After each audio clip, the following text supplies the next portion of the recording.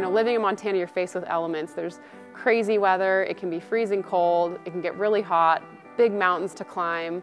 Once you start a workout, like, no complaints are allowed.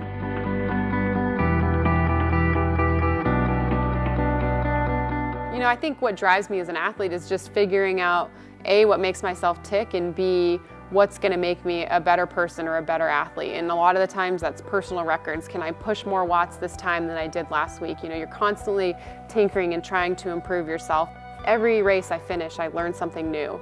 And whether you finish a great result and you're winning, or maybe you were defeated that day or you didn't achieve what you were looking to, you always finish the race and it's like, how can I get faster next time? What can I do better next time? Maybe I could eat a little bit more. And you look back to go and improve upon your performances. So it's an extremely addicting and satisfying sport at the same time.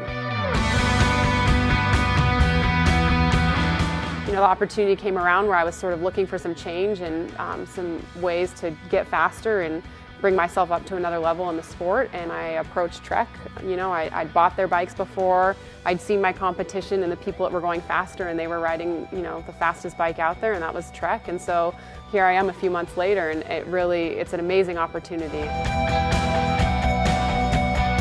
Trek has provided a unique opportunity, which is Project One, where you get to go in, and it's like you're a little kid in a candy shop of what's your dream opportunity, what's your dream bike, and we're going to make that happen for you.